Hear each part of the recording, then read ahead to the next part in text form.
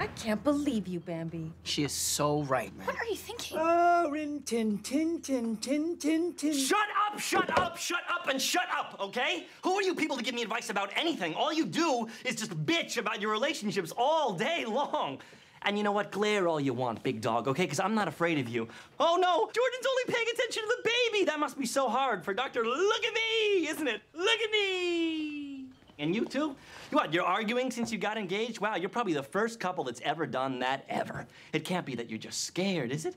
And you know what? Let's just forget for 1 second that a month ago you told me you couldn't be in a relationship with anyone. Because for me, it's actually fun to watch you sabotage a relationship from the outside. It really is. Honestly, the only thing that gives me comfort, you guys, is while I'm sitting at home, staring at the ceiling, just wishing that I had someone to talk to, is knowing that none of you idiots realize how lucky you are.